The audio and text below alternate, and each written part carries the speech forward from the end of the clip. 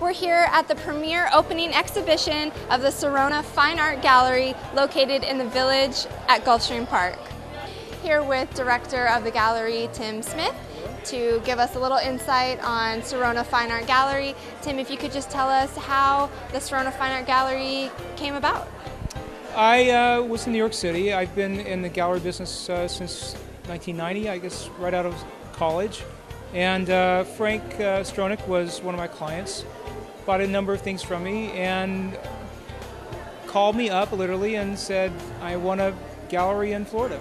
And if I fly you down, will you talk to me? And I said, of course I will.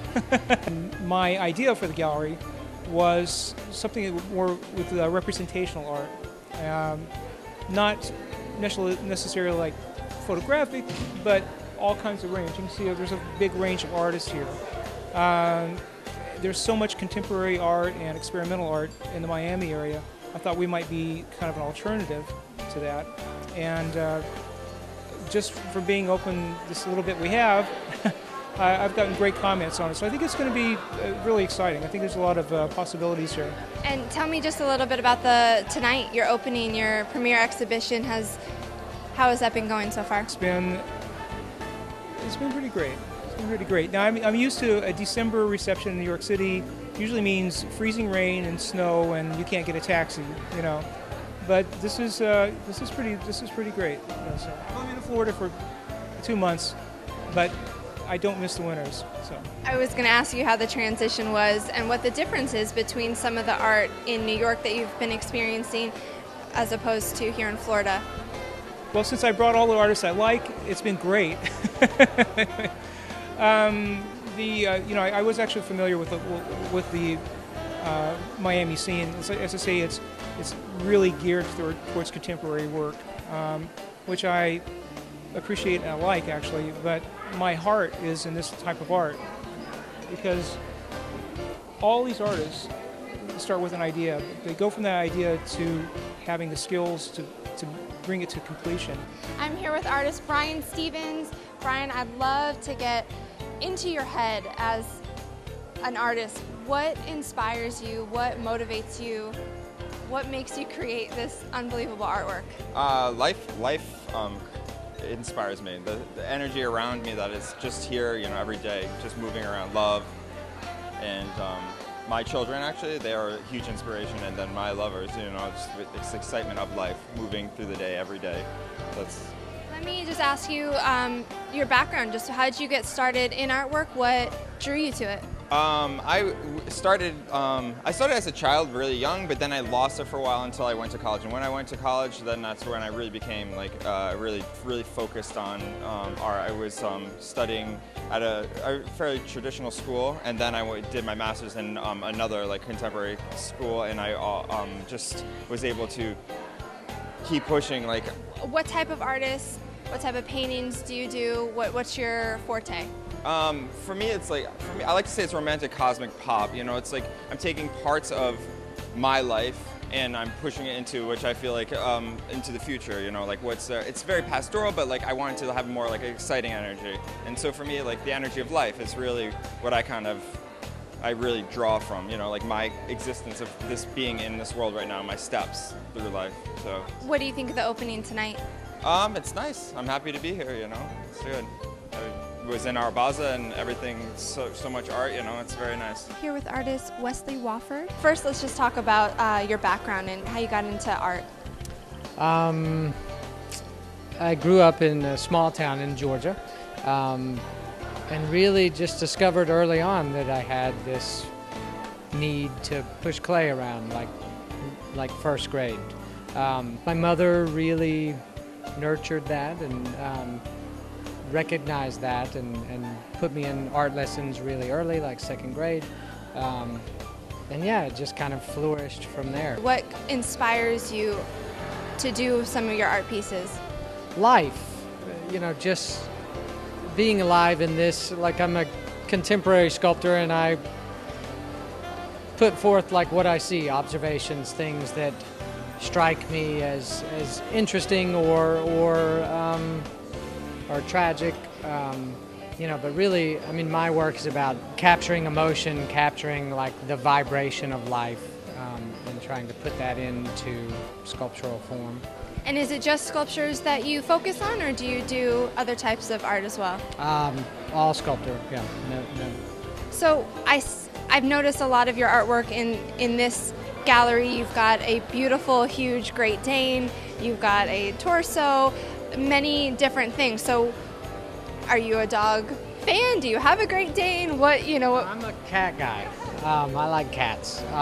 But all my clients seem to like dogs. Dogs are like the new kids in America. So how long does something like that take you? In general, things tend to be in the studio for 6 months, and that's the sculpture time. And then once mold and bronze is about a 15-week process. So most of my commissions are like 3/4 of a year. I mean, that can be pushed a little if some public works and installations are very deadline oriented. I'm doing a piece for like the Nebraska State Capitol right now, and that was a very tight, regimented schedule. So I didn't get my full 6 months. But in 6 months, I'm not working on it 6 months. It kind of lives. I mean, my studio is a big space, and I have lots of works going on all the time. And so I kind of bounce around, and they all kind of live together and talk across the room. So it's kind of how it works. What are your thoughts on the gallery and seeing your artwork in here? And I think it's incredible. I think it's an incredible space. I mean, visually it feels really fantastic when you walk in the doors. I love the layout. I mean, it's huge. And yeah, it's really exciting. I'd love to ask you, you received an Academy Award and an Emmy Award for your artwork. Tell me a little bit about that. So yeah, when I moved to Los Angeles, I mean, I'm a figurative sculptor, so I sculpt people, I sculpt animals. I was a big fan of Dwayne Hansen, who did these photorealistic figures in the 70s.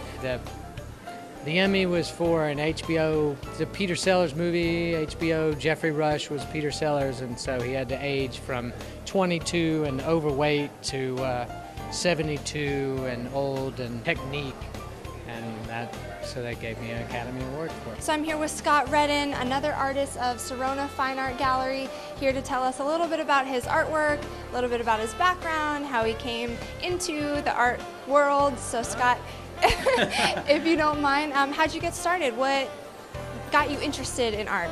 Well, that's such an open-ended question. I mean, I grew up in an artistic family in New Jersey. I grew up in New Jersey, and my mother was very much interested in bringing us into the city often, so we'd go to MoMA and go to the Guggenheim and go to the Met and all these places, and I would always respond to looking at the paintings, and it's amazing that now here I am in Sirona Gallery with my work, but I guess on some level I come from an artistic family, and it's always been a part of my nature to gravitate towards working with painting and that kind of things. So what drew you specifically to oil? Is that primarily what you paint? Yeah, it's always been oil. I've never taken to acrylic. I like the oil runs a little slower. Also, it's a nice way to build up. I work in a very different way. I don't. A lot of painters work in all over kind of fashion, and I really separate areas and work kind of in sections. And so that I bring as much intensity and thought to every little bit of the painting. So even the stripe is very thought out and meticulously painted. Working on the seagull, working in this little section here, this section here, everything takes its time, and everything is very integral to the whole of the entire canvas. But so it's, in a sense, the canvas is made up of all these little parts, and they come together like a puzzle in a sense, and create the final painting. And how long will you typically spend on a piece? It varies. I always say about a month for a painting, maybe upward of 2 months. It's pretty intensive. As I say, I work in areas, and and some areas might take longer than others. For instance, this blue sky might only take a couple days, but then working on the other elements might take more time. But I'd say roughly upward of a month per panel. And on some of the even bigger pieces, the large houses where every board of the house is painted out, and the dark bit is actually an undercoat coming through, that could really take upward of 2 months to work on a panel, the way I work anyway, and then going back over and giving the character and texture to the paint as well. So it takes time, but hopefully it's all worth it. And because my sketches, funnily enough, are very small and quickly rendered, and then from just a tiny sketch, the painting also just takes a lot more time. So. And how many pieces do you have in this gallery? I believe we have 9 paintings here. It's a range of work from earlier pieces. I forget the date of this one exactly, but I think it's from the mid 2000s. And then I have probably the most recent painting is called Hidden Mountain, which is across the room there, which is very recent. So there's a range of work here from earlier to more recent pieces. So. What inspires you? Inspiration's a tricky word. I don't even know if I believe in inspiration. For me, it's all about the work. And as I am in the process of the painting, as I'm working on it, then I think the inspiration comes out of that process. But to just be truly inspired by an image, I mean, I work with images, but I don't know if that's where the inspiration comes from initially. I don't know. It's a tricky thing. It's kind of funny. Located in the village of Gulfstream Park, Sirona Fine Art is filled with creativity, culture, and thought-provoking pieces that will leave you feeling inspired.